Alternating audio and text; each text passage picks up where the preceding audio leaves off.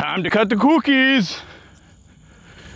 All right, gang. So I just did the test between the Steel RS 325 chain and the new Husqvarna C33, which is a full chisel, full comp,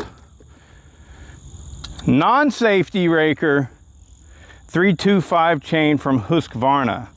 This is the first time that they have made such a chain. So now, for race purposes, right, I'm wanting to find out if I should run a 7-pin or an 8-pin sprocket on this 550.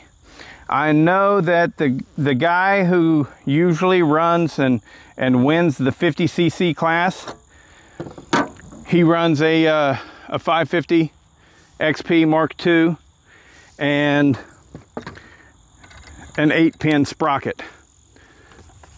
So we're going to see if mine is faster with that setup in this small wood. Heck, we'll test it in the big wood too, because why not? Here we go. We've got our 325 8-pin right here.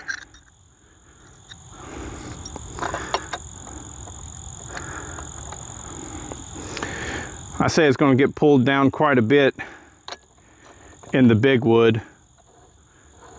Doesn't quite have the grunt that it's going to need to get through the big wood with this 8-pin, I think.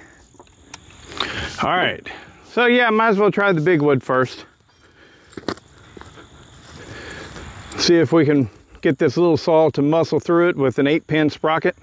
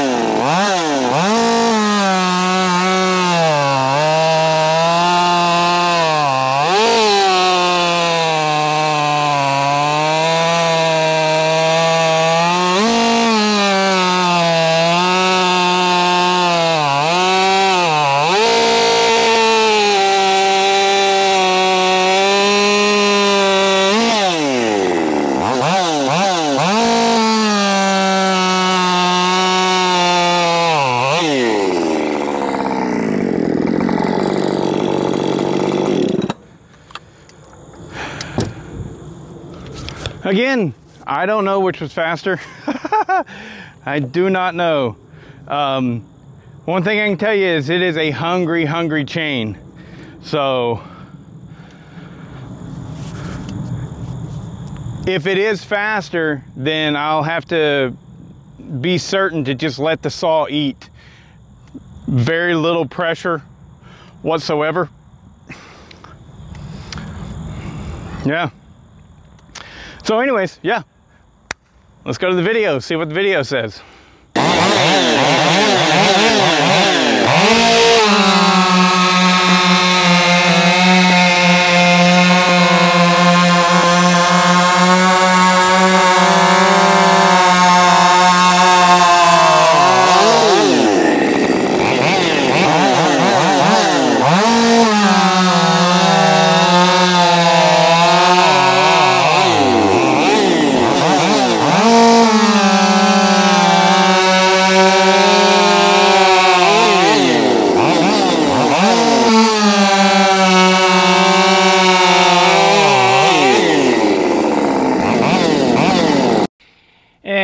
so that was with the C80, the C33, the new Husqvarna 325 chain. And I mean, I did these videos back to back and everything. And if I had known in advance, then I would have done this test with the Steel RS. But as it is, in the bigger wood, the 7-pin was clearly faster. In the smaller wood, it was kind of back and forth. But I had already learned, whenever I put the 8-pin on, I had already learned not to push like at all. Just the slightest pressure to keep it going forward with that C33 chain, because it's just too hungry. It's just way too hungry. Now, can I get away with an 8-pin for the Steel RS? I think definitely I can, because I never had any issue with pushing too hard on it. It kept cutting no matter what. And so maybe I'll do another test. Maybe I'll just simply run it with an 8-pin instead of the 7-pin sprocket. I don't know. We'll see. But there's a test. And yeah, that C33, I mean, it's just really hungry. It's taking a big bite. And so like I can see like that chain being great on a 60cc saw, and you wanted to run the 325 chain, because it has more torque, all right? Regardless of whether or not the 550 XP here, darkness, is faster than my 562 XP, that's a matter of RPM. It definitely doesn't have as much torque. And so I think that this chain on the 562 XP is where the money's at. And that's probably why they did it. Now that I think about it, they did it for the European market probably, with making that chain so hungry, because on a 562, I bet you it'll just murder. All right, anyways, later.